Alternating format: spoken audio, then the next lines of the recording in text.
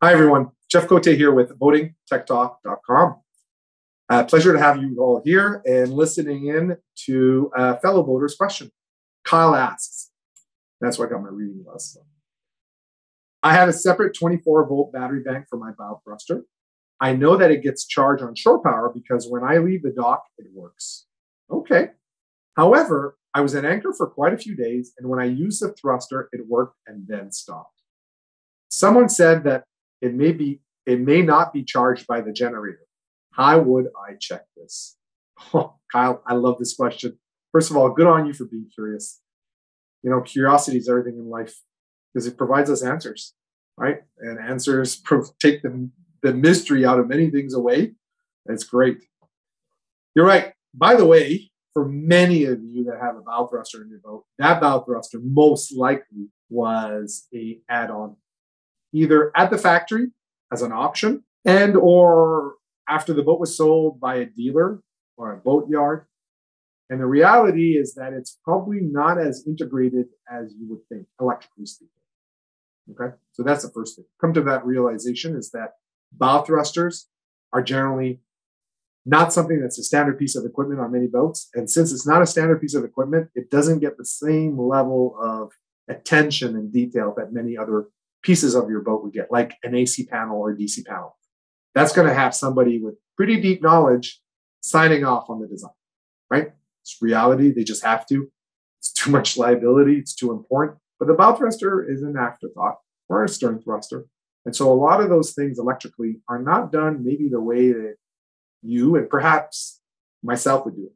So generally, the battery charger bow thrusters are either 12, 24, they could be whatever voltage, and they're generally far away from the battery bank. So what commonly happens, which is in the case of Kyle, which that is normally the easiest solution, is the boat builder or a dealer will install a small battery charger directly beside the battery bank or the thruster, and they're going to plug in an AC outlet that might be designated as battery bow thruster charger, or it might be simply designated as, it might be connected on another circuit related to outlets in the forward cabin, right? So not every one of those circuits is actually labeled on the AC panel, although I think there's an argument for why it should, certainly to be able to know what breaker it is, but not always, but it should.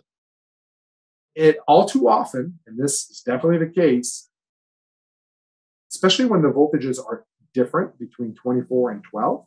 If your house is at 12 and your thruster is at 24, very few of those battery banks will get a charge from the alternators, right? So the engines might be outputting via the alternators 12 volts. And so then you would need different devices to convert the voltage to 24, right? You would need a DC to DC charging converter, and they exist. But most people, and those are relatively new, so most of us won't have that device on board. And if you do, congrats, you're one of the lucky ones. If the battery voltages are the same, then yeah, it's possible that you're going to have battery combiners, but battery combiners on thruster banks can be problematic because of unexpected high current over the link, the parallel link, when the batteries are heavily discharged or under use. And that might cause fuses to blow unexpectedly or to trip, effectively negating the parallel link. And many of us won't know this until we realize that our thruster battery is simply dead.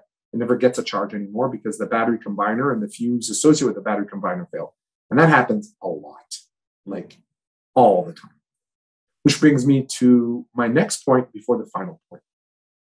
If you're installing a bow thruster on your boat, or you have a bow thruster on your boat, I highly suggest that you install and have the bow thruster battery on a voltmeter somewhere on your dash, or even in the forward cabin, install somewhere an ability to monitor the voltage of that battery bank. And all too often, I've seen people that don't monitor the voltage of that battery bank and end up with a dead battery bank because there's just no other way for that battery bank to communicate with the owner that it's in trouble. And that would be probably 95 to 99% of all of us that have bow thrusters do not have a battery voltage of that battery. We're just hoping that the battery's there, and we're just hoping that it gets charged. And as we know, hope has very little place on a boat, especially when you can prepare. and avoid the need for hope. And the last question that Kyle asked is, well, if it works on shore power, how do I know that it's not working on generator? Now that's where it gets really weird. Generally, an AC system has generator and shore being two options to power the AC panel, right? Generally, the whole boat can be powered through shore, or the whole through shore or generator. And you really don't have the ability of saying, oh, the generator only powers certain loads, but not all loads on the boat. That's I don't think I've ever seen that. Possible, you could do it that way, but I've never seen that. Generally, the generator and shore are source A or B, and both sources can power the whole boat. So you would expect to have either the generator or shore. Now, why would running the generator not recharge the battery? Well, it's possible that your battery charger is tiny.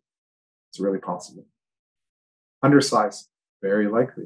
Because when you connect to shore power, you have eons of time to recharge it. But when you're on the generator, you might be only running the generator an hour a day, 2 hours a day. And if your thruster is used a lot, that might be not enough to recharge it.